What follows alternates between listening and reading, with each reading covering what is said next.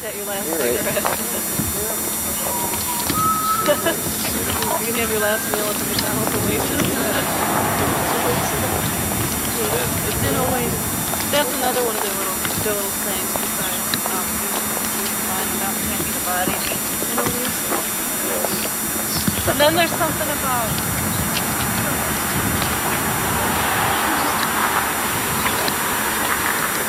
so Abigail.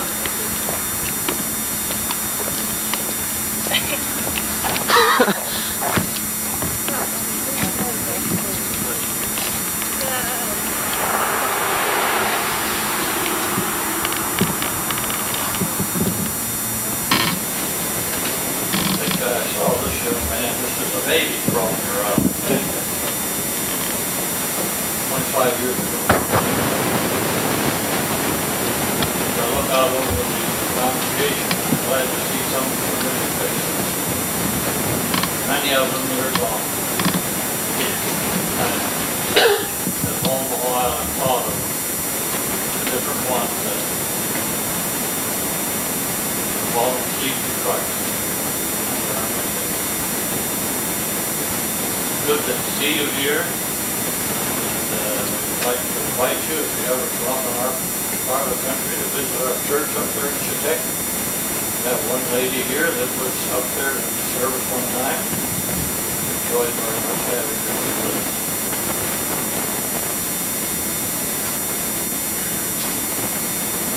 Are there any Scandinavians here this morning? I see your hand. Any Scandinavians? Those good people. I won't even get your hand up.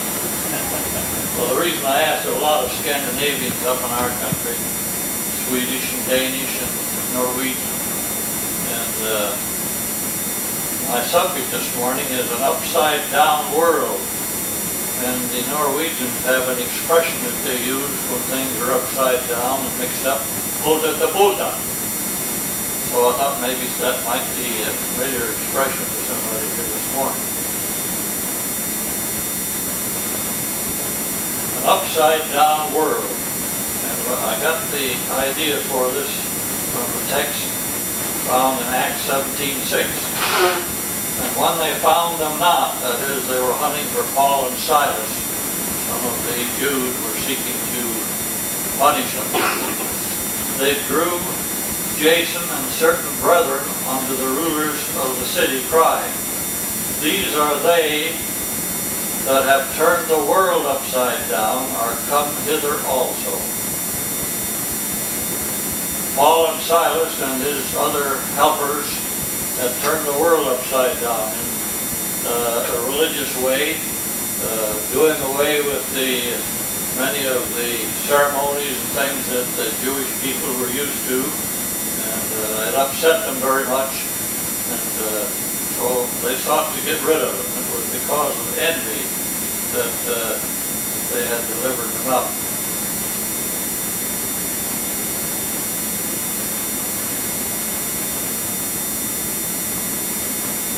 The man that I want to call your attention to today is Paul. This is Paul's day. On August the 16th, they had Elvis Day. And millions of people celebrated and spent dollars. Millions of dollars, no doubt, were spent in celebrating Elvis Presley. Well, I thought this week of the different men that we celebrate, Martin Luther King Jr. and the presidents that we've celebrated during the past years, and now they've added some other names, people that are popular and that seem to contribute something of value to the country.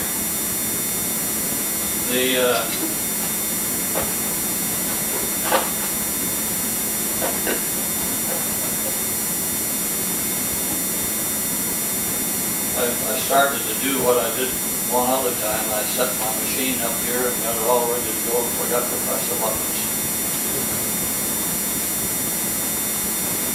My forgettery is about the only thing that's in good functioning order. All the rest of the things have gone by the wayside. But I'll try not to bore you. There was a little girl in our church up at Chetek that walked up to the pastor at the close of the service. She was about so high here, little Heather, and she said to the pastor, looking at him right in the face, "You bored me today." Well, Mother overheard that, and Mother got after little Heather and told her not to ever say that again. Well, a couple of Sundays later, I don't know whether she forgot, but she walked up to the pastor and said, "You did it again." I hope that nobody will say that to me when I get through. I'm talking today about a man by the name of Paul. Well, you can't say a whole lot more than that he did rock and roll. But you can say a lot more about Paul, and yet I've never heard of anybody celebrating Paul's birthday or his death or anything else. But I think we should have a Paul Day. Paul prayed. An earthquake came, shook the foundations of the jail in which he and Silas were imprisoned, and set the prisoners loose. He prayed. They praised God. And he preached unto the jailer who was going to take his life because he thought the prisoners were going to get away, and he guarded them with his own life. He preached to him, then he practiced. He baptized the man and his household following this experience. Paul also, besides that, persevered. "I have fought a good fight, I have kept the faith." And that's an important thing for us to do, is to persevere. And then last of all, Paul paid. He paid with his life for his service to the Lord Jesus Christ. These men had turned the world upside down, and it was because, one verse says, it was because of envy that they had sought to get rid of Paul and Silas. The same expression is used by, or known to be in the mind of Pilate when he was trying Jesus. He knew it was because of envy that they had delivered him up. I want you to notice the parallels between Paul and Christ as we go through the message this morning.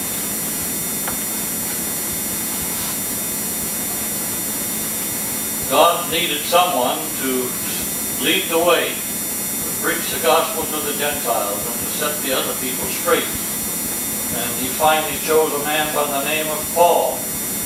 And somebody might ask right off, why would they choose a man like Paul? Because of what he did. Galatians 1:13, Paul said, "Ye have heard how that beyond measure I persecuted the church of God and wasted it." And we have quite a number of passages of Scripture where it details some of the things that Paul did, and how that he was able to get authority from the chief priests and the scribes to do away with many of the Christians. And he spent a lot of time going about seeking how he could destroy Christianity. He was on his way to Damascus when God caused him to be converted. And from that time on, instead of fighting against the church, he worked for it.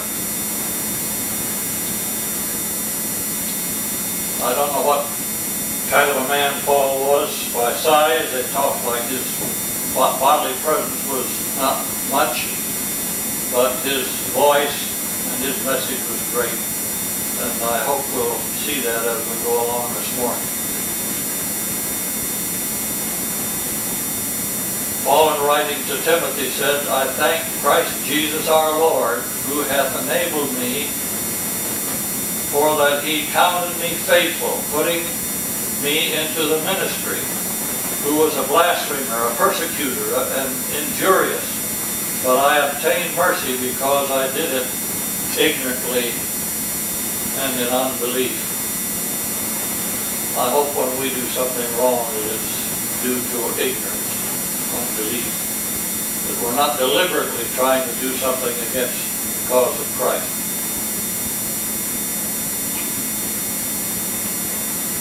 I wish to call your attention to a passage of Scripture in the book of Philippians, the first chapter, verse 20. According to my earnest expectation and my hope, that in nothing I shall be ashamed, but that with all boldness as always, so now also Christ shall be magnified in my body, whether it be by life or by death. Verse 21, for me to live as Christ and to die as gain. A very strange statement, I'm sure it is to us when the first time we read it at least. What in the world could Paul mean when he said, for me to live as Christ and to die as gain? When I first started out in the ministry, I was told that gain was for Paul. Paul had a hard, rough life to live. And because of that, if he died, his problems of that nature would be over. And I preached that for a number of years, until somebody taught me the law of the context, the Scripture surrounding it. Now, after reading this verse again, see if you think Paul would be thinking of himself and his own comfort when he said, to die is gain. According to my expectation and my hope, that in nothing I shall be ashamed, but that with all boldness, as always, so now also Christ shall be magnified in my body, whether it be by life or by death. Christ magnified in his body by death. Paul was not thinking of himself and of the fact that his problems would end when he died, but he was thinking of becoming a martyr for the Lord Jesus Christ. I want to give you a very good example of the importance of the context when you're interpreting Scripture. I had a very good friend in Riverside, California, an elderly man that had a rescue mission and worked in jails and street corners holding meetings, a wonderful Christian man. But he had one thing that I didn't agree with him on. He didn't believe in the resurrection of the wicked. I said, Brother Chandler, he was a brother of a man that had charge of the Los Angeles Times, who had offered him money and position, but he turned it down to serve the Lord. He was a wonderful Christian man. First, I heard he was suffering a lot from a very bad case of shingles, and I went over there to comfort him. But from that time on, I went over there to be comforted and to be blessed myself by this great Christian. I said, Brother Chandler, will you give me a list of verses for this idea that the wicked dead will not be raised? And at the top of his list was this verse. If you want a good illustration sometimes for the importance of following the context, it's found in Isaiah, the 26th chapter, verse 14. They are dead. They shall not live. They are deceased. They shall not rise. Therefore hast thou visited and destroyed them and made all their memory perish. Now, of course, that wouldn't be said about the good people, the saved people. So the only folks left are the bad people, the wicked people, the people who fail to accept Christ. But is that what he's talking about here? We look at the context, just one verse before that. Verse 13. It's unlucky for that doctrine if you read verse 13. O Lord our God, other lords besides thee have had dominion over us, but by thee only will we make mention of thy name.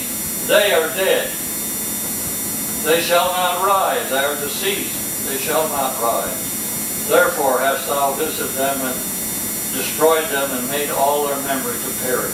He's not talking about people at all. He's talking about false gods. So to take that passage of Scripture and use it to teach about wicked people not being raised from the dead, no matter whether they are or aren't, I'm not arguing that today, but that verse alone is not one that you would take. Well, I talked to Brother Chandler for a half an hour before he saw the light. And finally said, oh, Brother Bohy, he says, I'll never use that verse again. But he had used it, he said, for 40 years to preach this doctrine of the non-resurrection of the wicked. And that was one of his favorite verses, right at the top of the list. So you see the importance of following the context. And that's what we must do when we listen to Paul's word concerning his gain to die. Paul wanted to be a martyr for Christ. They put their garments at his feet when Stephen, the first martyr, was stoned to death. And I can imagine that experience had a great, strong impression, made a strong impression upon his mind, upon his heart. To see that man stand there, even crying out, God forgive them, for they know not what they do, or lay not this sin to their charge, is what he said. He was following the pattern of Jesus, who said, lay not this sin to their charge.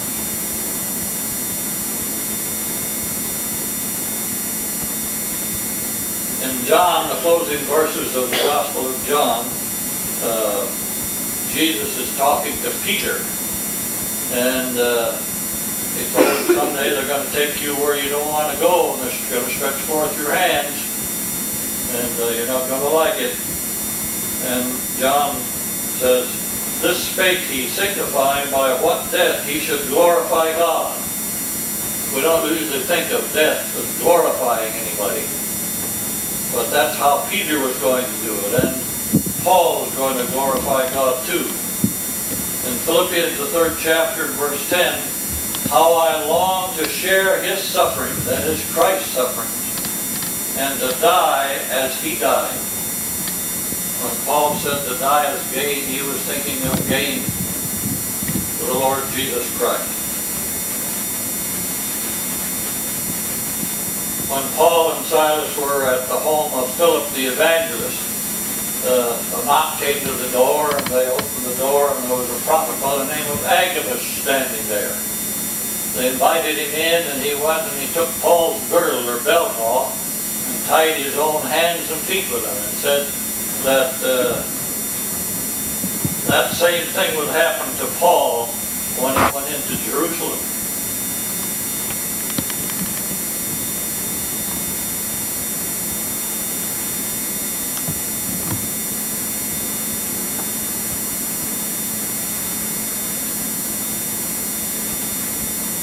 He said, I'm not only willing to be bound at Jerusalem, but to die at Jerusalem for the name of the Lord Jesus. Can you imagine this man? He just wants to become a martyr even for the cause of Christ. And just to take a peek into his life to see some of the other things that this great man endured, 2 Corinthians, the 11th chapter, starting with verse 23. Are they ministers of Christ? I speak as a fool. I am more. In labors, more abundant. In stripes, beyond measure. In prisons, more frequent. In deaths, oft. Of the Jews 5 times received I 40 stripes, save one. And that was such a severe beating that sometimes people would die from it. So they passed a law that if they were to be beaten, it couldn't be more than 39 stripes. Thrice was I beaten with rods, and I don't imagine they were little taps when people gave him the hit with a rod. Once I was stoned. From that time he was left out to the edge of the town as dead. People would stone him and said, well, that's enough for him. He's gone. We won't be bothered with his teachings anymore. And so they went off, but his friends stood around about him, and pretty soon his eyes blinked and opened. He moved around a bit, and finally he got up and went into the city where people lived that had stoned him. This great man, Paul, what a man he was as a follower of the Lord Jesus Christ. Christ set a similar example for him when, after he had told the people, his disciples, that he was going to have to go to Jerusalem and be killed, and the third day rise again, after he had made this expression to them, it says he steadfastly set his face to go to Jerusalem. You'd think he'd want to go to Spain or some other place instead of going to Jerusalem when he was going to be killed, crucified. He said, the gates of hell shall not prevail against the church. Well, it looks like death is prevailing when I think of all the people who have gone from this church alone, who have died. It looks like death, Hades, has prevailed against the church, that part of it. But if we go on a little further, we find out that the reason the gates of hell will not prevail against the church is because of the resurrection. Paul said in the 15th of 1 Corinthians, death is swallowed up in victory. O grave, where is thy victory? The victory of the grave is gone when people are raised from it. I want to let you in on a little secret here about Paul and this word hell, which comes from the word Hades, and another word is used was used by Jesus maybe a half a dozen times, repeated in the Synoptic Gospels, but he used the word Gehenna when he was talking about the punishment of the wicked, that be cast into hell. Having better to have one eye and be saved than to have two eyes and be cast into hell, and the same about an arm and a leg.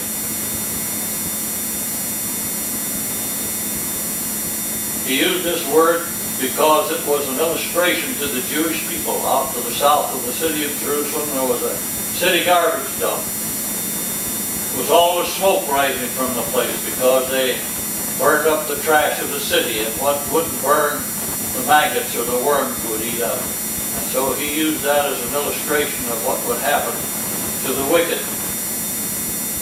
It's strange that Paul, who had said he had declared the whole counsel of God unto them, and had held back nothing that was profitable, never used the word Gehenna.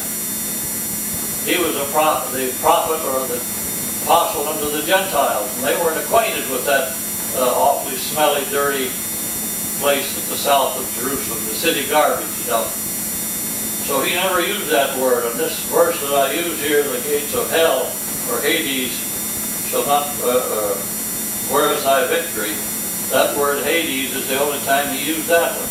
So if you study Paul's ministry, he doesn't spend a lot of time talking about a fiery burning hell, which he apparently didn't believe in. He talked mostly of destruction and perishing. The only other apostle who wrote and used part of the New Testament and used the word Gehenna was James. And I was puzzled because Paul wrote most of the New Testament, a big share of it, and never used that word Gehenna. And here's a fellow by the name of James who wrote one little book, and he used it only once.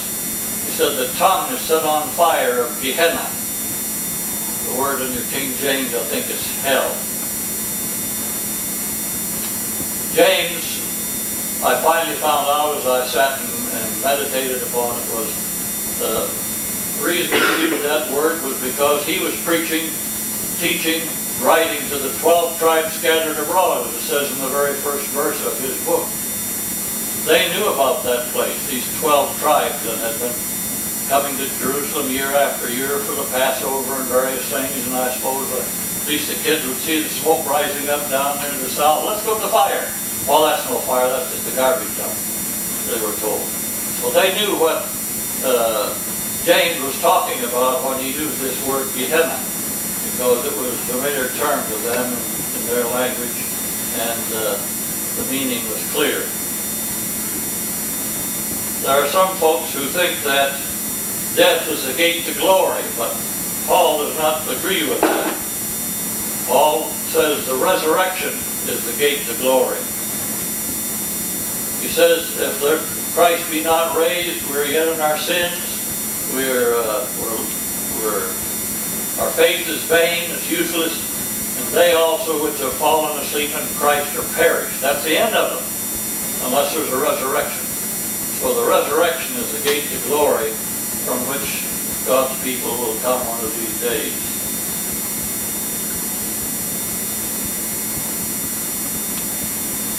Then he uses the expression, to live is Christ. I wonder how many of us could say that today. For me to live is Christ. For me to live is for Christ to live. The same as Christ being here living.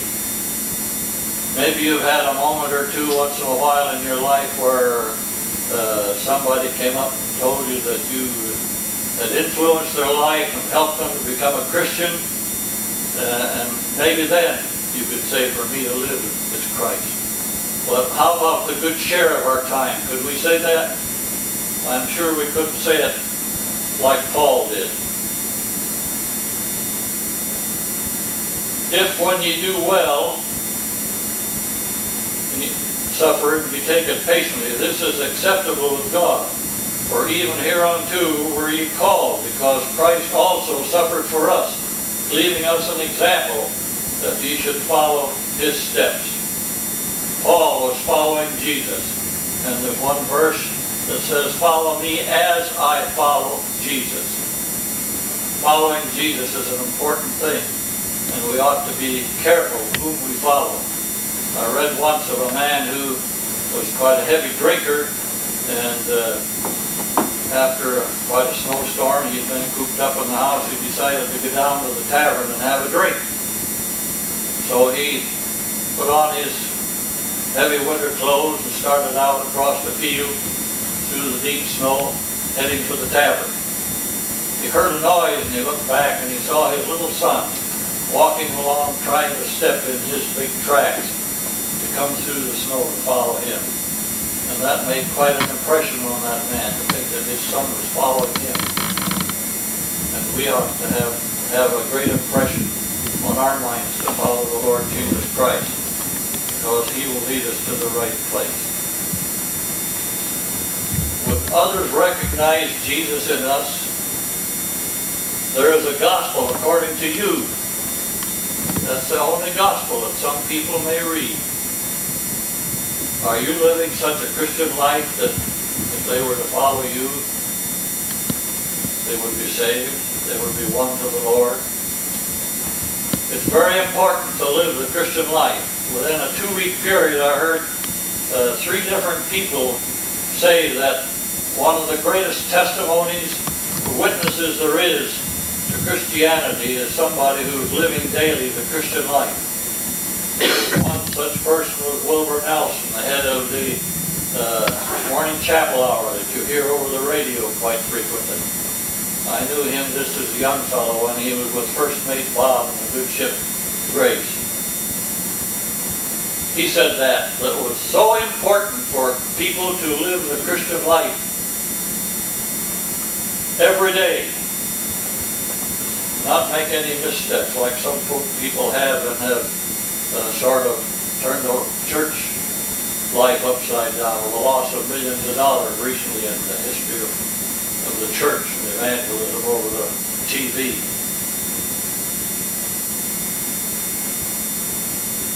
For in him we live and move and have our being.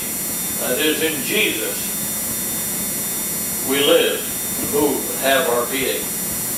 Again, Paul said to the Galatian churches, I am crucified with Christ. Nevertheless, I live, yet not I, but Christ liveth in me.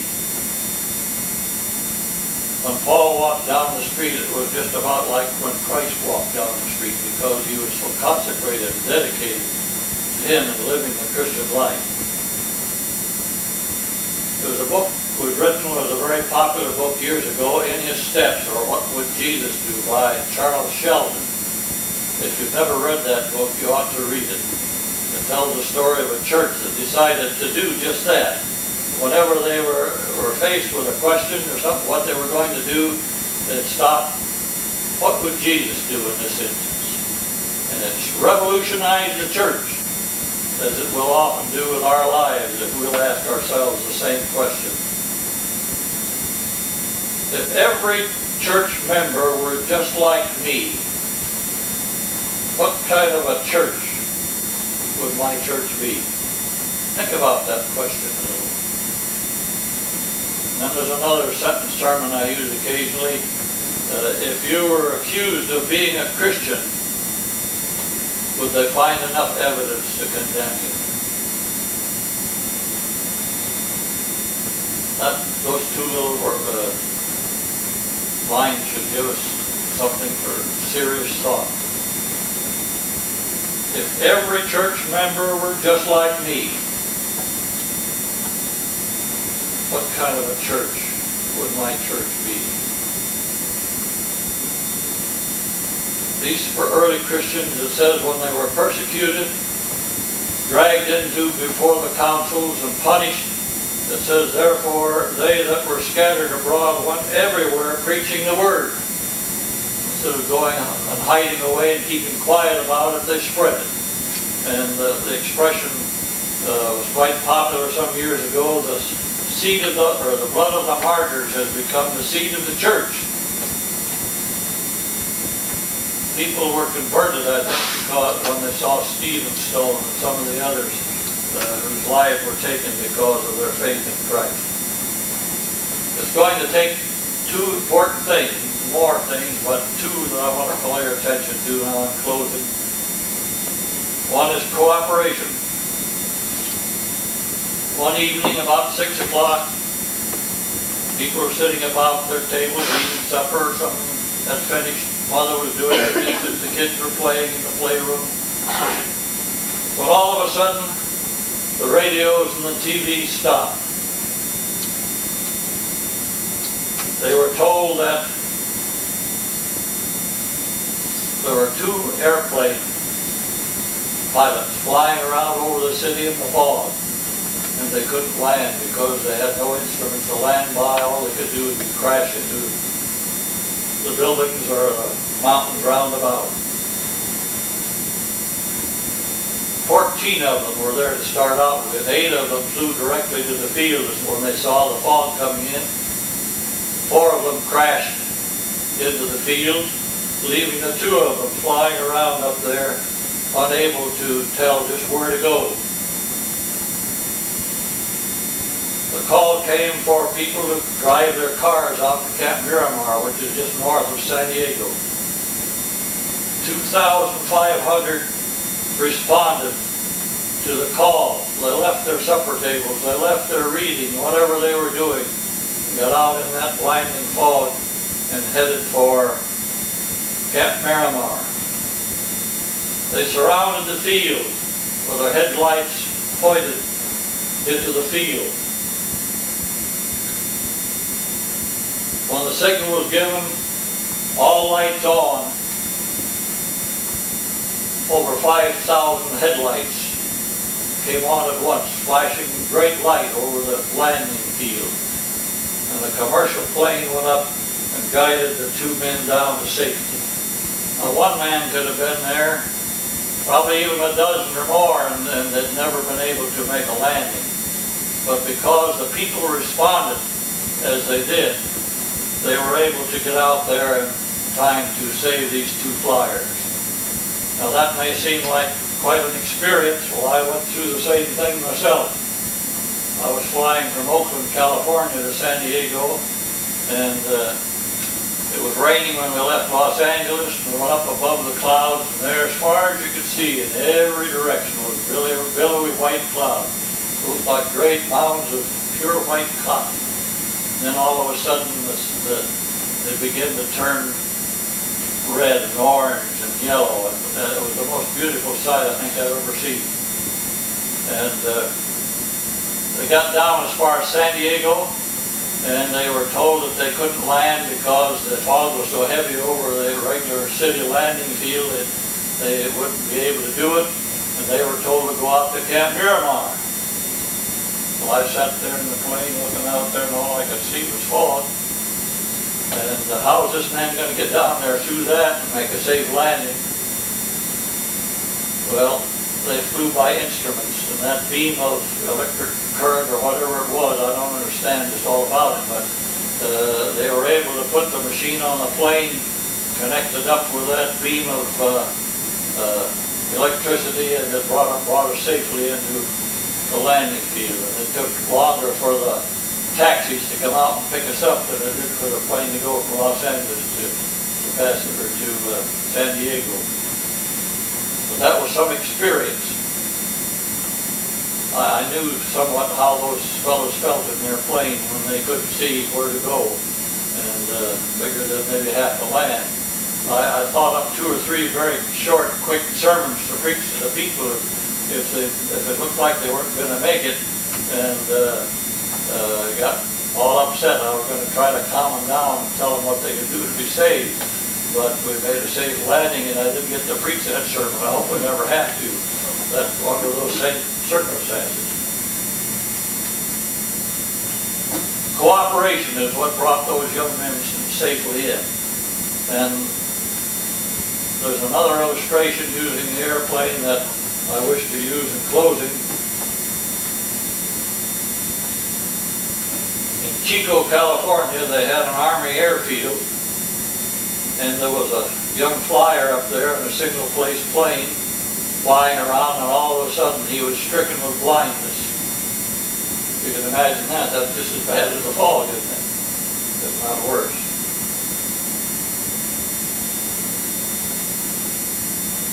What could happen to that young man stricken with blindness flying around 3,000 feet above the field?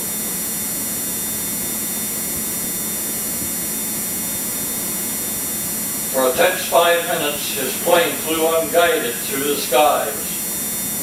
Seal, the name of the young man, screaming into his radio. In the control tower below, Colonel C.W. Thaxton heard the youth shouting, "I'm blind, I'm blind, I'm blind." For the next 15 minutes, in a calm, well-modulated voice, according to this newspaper item, Thaxton talked to the youth, instilling in him confidence and courage.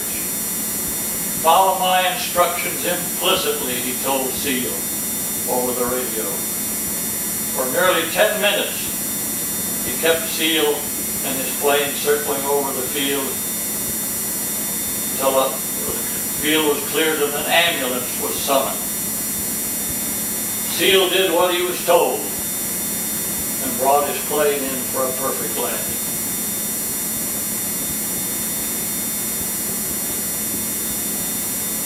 Friends, we need to keep in touch with the control tower. There's somebody in the control tower that can bring us in for a safe landing on the Judgment Day. But if we lose our connection with Him, fail to follow His rules and instructions, we're in for a crash landing. May God help each one of us to do our very best to follow the leading and the teaching of the Lord Jesus Christ, who is there in the control tower pleading in our behalf. He said, "Lo, I am with you always, even unto the end of the world." There'll never be a time when there won't be somebody in the control tower to listen to you. "Come unto me, all ye that labor and are heavy laden, and I will give you rest.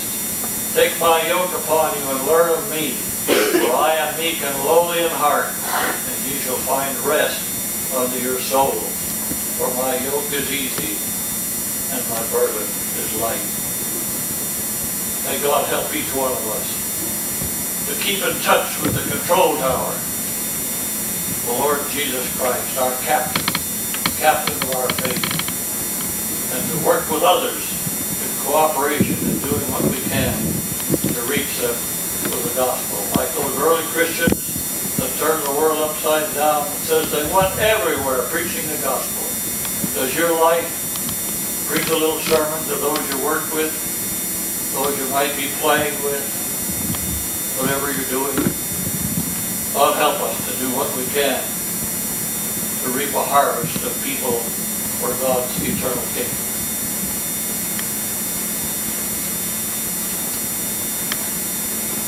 Now shall we turn in closing to number 103.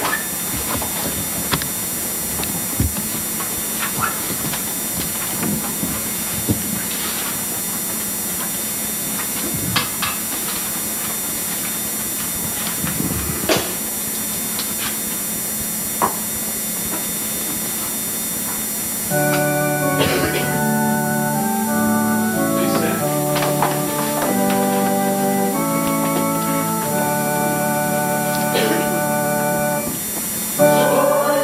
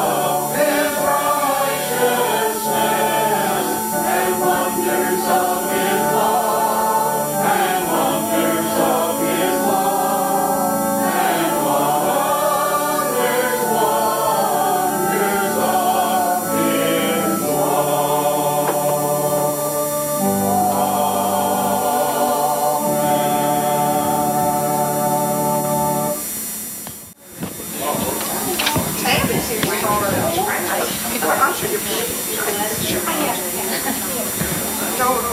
She seems like she's going to be grown up. I don't know. Yeah, I can't see that. Yeah.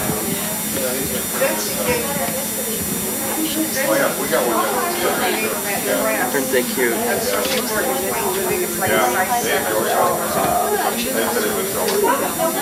Yeah, no, there is an extra baby. Yeah. Yeah, exactly. He's trapped, yeah.